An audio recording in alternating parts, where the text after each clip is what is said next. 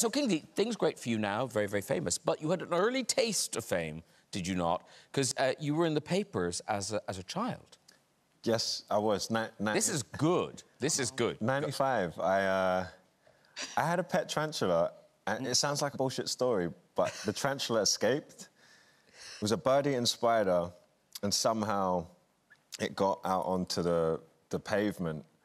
And I went to school. I love even now, at your age, you're not telling the truth. Somehow it got out. Dreams are funny. I think what happened was I used to like wake up to watch I was like 6 or 7.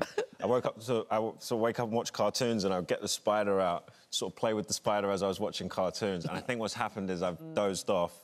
The spider's gone down onto my ankle, and then it's like shit. I've got to go to school. I've left the house and it's fallen off. Oh yeah. I've gone to school. That happened. Yeah. And then You rooted it out of him, Graham. I think that's probably the truth. But then I think some member of the public saw the bird-eating spider, which is like about the size of my hand, and it's called the police, and then the police have called more police, and then more police have called the fire brigade, and then the fire brigade have called London Zoo, and then geezers with like big shield, because it's just this huge spider. You're not used to seeing them in the UK.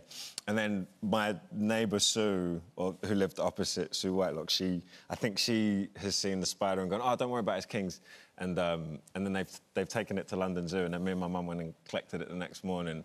But it made the front pages of the Camden New Journal and Chat magazine. Yeah. It might have been in the paper, but the double-page spread in Chat magazine, ladies and gentlemen. Whoa. Check that out.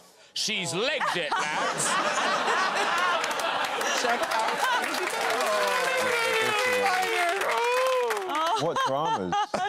She's legged it. So it was a she? Charlotte, yeah. Charlotte. Yeah. Charlotte. No, and there's money in those double-page spreads. Yeah. Did you? It was 200 quid. Thank you. Not 200 quid, yeah.